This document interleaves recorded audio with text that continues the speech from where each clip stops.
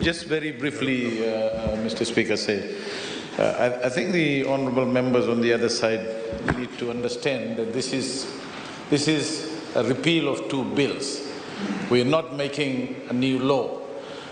What we are saying is that both the laws that we are trying to repeal were made, in circumstances where there was no consultation.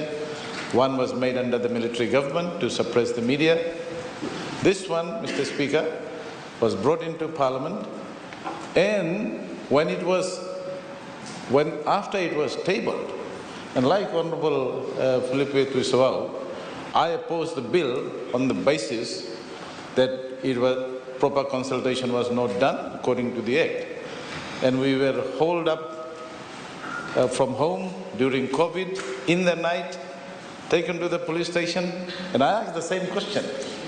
I said, this is my legitimate right as a member of Parliament to talk about a bill that is before Parliament.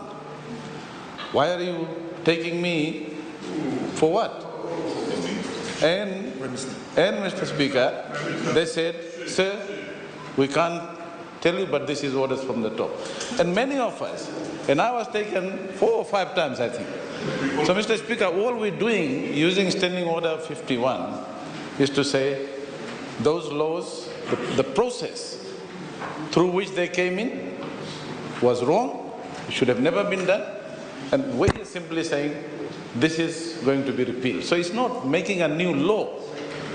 If there, Deputy Prime Minister, Honourable Kamkamida said that we are not going to abuse the use of Standing Order 51.